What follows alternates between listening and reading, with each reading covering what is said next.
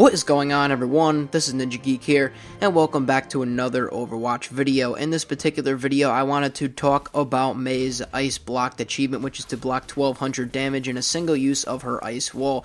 Here in this video, I honestly really have no entire clue how I was able to get this, but I'm going to slow it down, and I'm going to try and give a tip after this. So something obviously blows up. I think that was Junkrat's concussion mine, and then he kind of shoots some more into the Ice Wall, but more at me. I end up dying, and I randomly got this achievement. But what I honestly would say to do to go for this is, let's say Pharah's using her ultimate, or Reaper's using his ultimate, or someone is using their ultimate that does a lot of damage.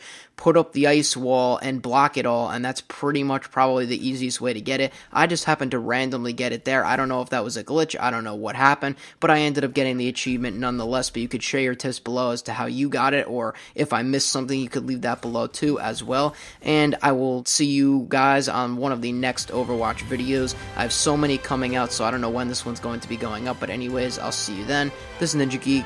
I'm out, and peace.